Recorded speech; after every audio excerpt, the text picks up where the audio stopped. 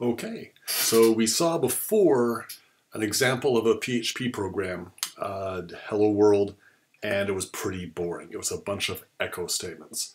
And the reason it was just a bunch of echo statements, we actually saw this, is that PHP programs are often run via a web server. Somebody makes a web request, the server says, hey, you're looking for a PHP file? I'm not going to give you back that file. It's a program. I'm going to run that program, and whatever the program prints, that's what I, the server, will give back to the client who requested it.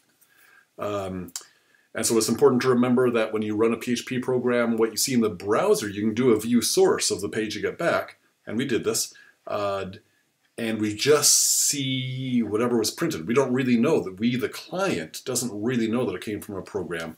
But yeah, it turns out PHP is a common language run by the server.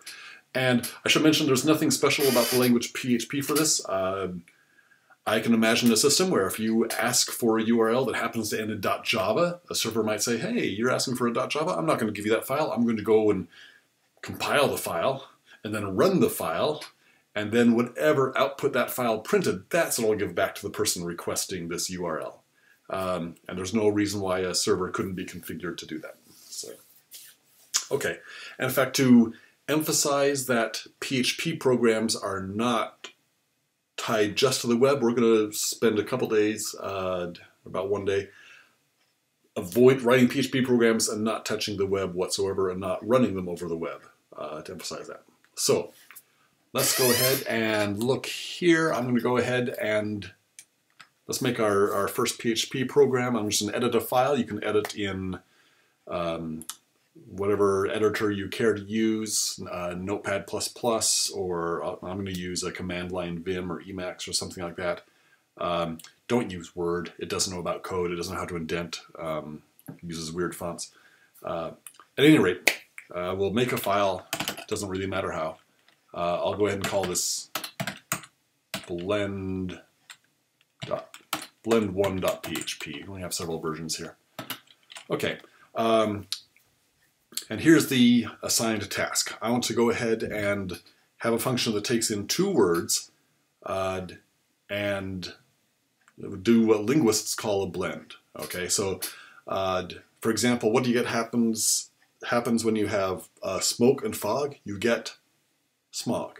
Okay, or if you're on a road trip and you're driving along and I wish I would stop at a hotel, maybe not a full-fledged hotel, a motor hotel. I wish we had a motel. Yeah, so those are linguistic blends. We're not going to do anything smart like blending on suffixes or syllables or phonemes or anything like that. We're just going to say, hey, to blend 2 words, take the first half of the first word, the second half of the second word, and stick them together. Okay? So for an example, I'm going to go ahead and type this blend of, so I'll go ahead and put these in, smoke and fog. We expect to get back, when we do this, we expect to get back smog, and blend of motor and hotel. We expect to get back motel. Okay. Let's look at something else. Blend of, gosh, it's been a nice snow day weekend. What happens if we blend rain and snow? Okay, I want the first half of rain and the second half of the word snow. What happens when you take those? The first half of the word rain is R-A. Second half of the word snow is O-W, so we get row. That's what we should really call a blend of rain and snow. Notice, of course, that's different than a blend of snow and rain. If we blend snow and rain, what do we get? We take the first half of the first word, S-N, and the second half of the second word, I-N, and we get snin. Okay. Great, so let's just make sure we understand the problem. What happens if we were to blend Christiansburg and Virginia?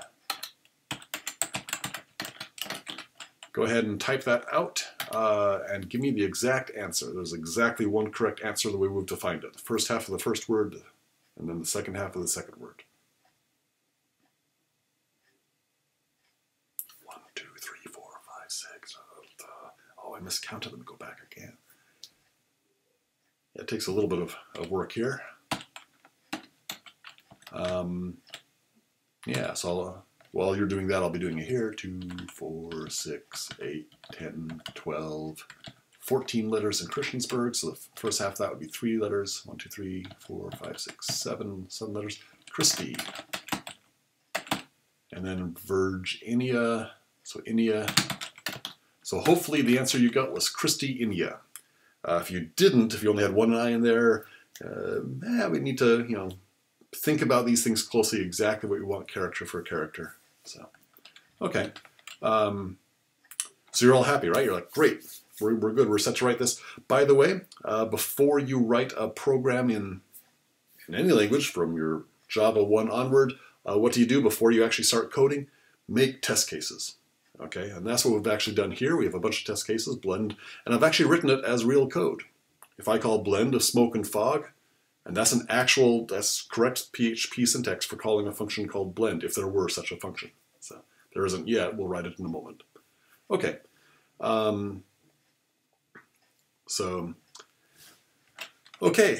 just to make sure you know it, go ahead and give me one more. Give me blend of Radford and univ. What string do we expect to get back for that?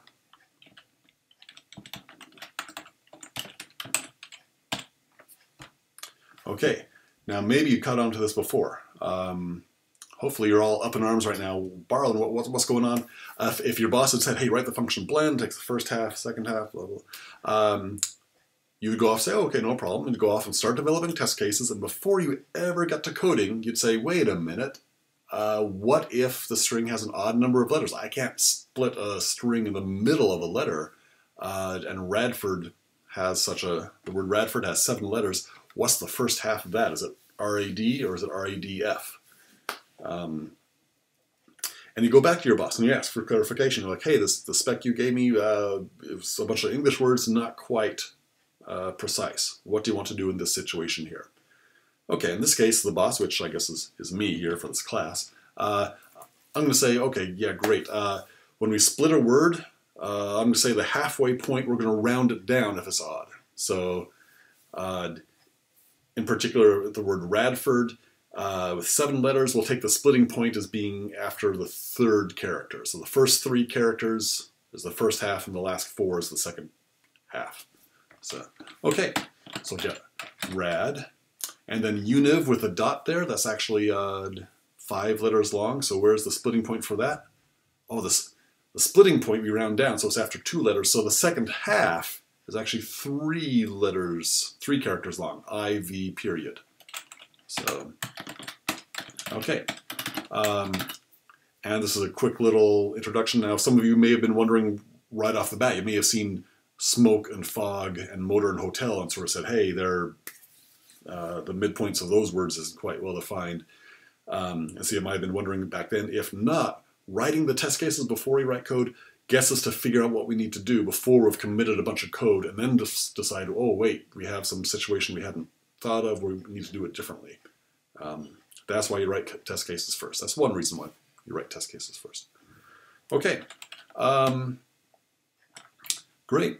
This is going to be some actual code. Well, it's not quite PHP as it stands, it's just a bunch of different things. I'm going to go and actually make this a real test case by putting this. Now, we haven't really seen full PHP before. We saw one example that was a bunch of echo statements. For now, we'll do something similar. I'm going to add the word echo at the front of each of these lines. Semicolon at the end of each line. Oops. This now is correct code, and I'm actually going to prepend. I'm going to say they come in pairs. First is what I'm going to call blend, and it's going to print whatever blend actually returns, and then I'm going to go ahead and say expect smog. Okay, so I get 2 words. The actual, and I should go ahead and say desired, maybe. the actual output and the desired output. Okay, so I'm going to go ahead and do that. I'm going to put a word actual in front of each of the actual calls, just so when it prints, I go ahead and get, it's going to print out and say actual, and then on the next line desired, and what we want. So, okay, fill in the word desired, going here in real time. You go ahead and make this file yourself. Okay. This now, we haven't written the function blend, but this is genuine PHP code and will run, and is our test cases. So, the one last thing we need to do for PHP code is put the whole file, we're going to wrap it in question mark, angle bracket question mark PHP, and then close that at the very bottom angle, or question mark angle bracket. We saw that in the hello world too, if you looked at that. Okay, I'm going to go and quit my editor. I had that file there. I called it blend1.php. I can actually run this from the command line. I don't need to run it through the web.